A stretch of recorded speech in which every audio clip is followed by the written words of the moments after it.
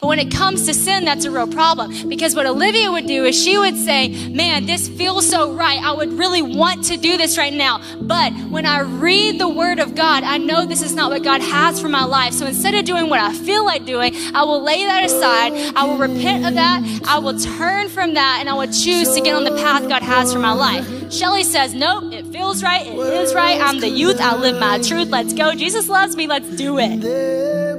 And it's like, no, just because it feels good doesn't mean it is good. Just because it feels right doesn't mean it is right. And so it's very dangerous when we have this phrase in our generation like my truth, because then once it feels good, once it looks good, then it's like, it is good, this is my truth, and I'm doing it. And no one can tell me not to. That's scary. When we start letting our feelings determine our truth, it is very scary, and we make irrational decisions.